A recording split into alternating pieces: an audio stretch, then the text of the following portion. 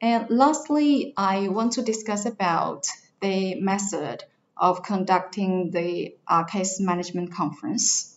It is especially a desirable subject during the COVID-19 pandemic time. It is widely accepted nowadays that the initial procedure meeting, not just the initial procedure meeting, but perhaps the hearing, could be conducted virtually.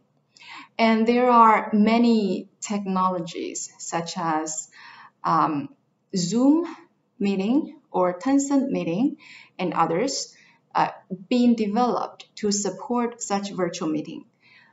Traditionally speaking, for initial procedure meeting, telephone conference or video conference have been widely used in international arbitration. The presiding arbitrator is often responsible for coordinating the time differences of the tribunal members and the counsel of the parties, and sometimes perhaps also involve the representative of each party.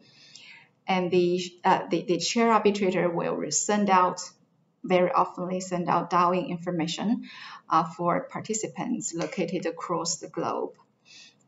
An initial procedure meeting could last from 1 hour to 3 or even 4 hours, depending on the complexity of the matters discussed and also depending on how the presiding arbitrator managed the meeting, his or her style.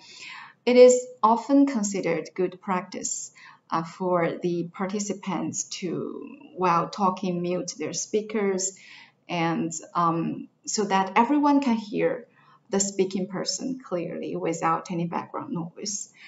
It is also considered good practice for tribunal members and counsels to have case files and their calendars available to them during the meeting, so that the procedure matters could be discussed very efficiently.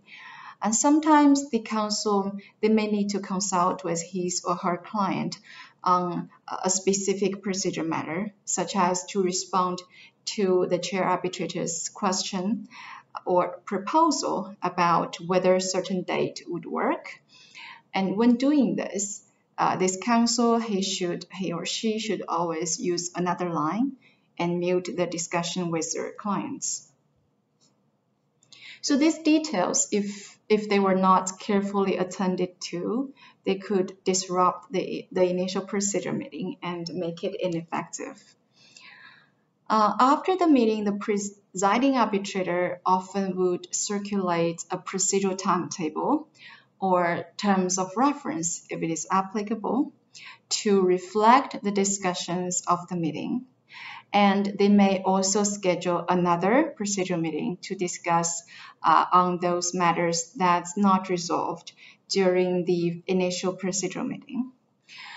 So it's not only one, there could be more procedural meetings in order to resolve all pending matters. I will stop here. I want to take this opportunity to say that it's my great honor and pleasure to deliver this lecture to the audience of BIAMC. Thank you very much. And if you have any questions, please do not hesitate to write to me.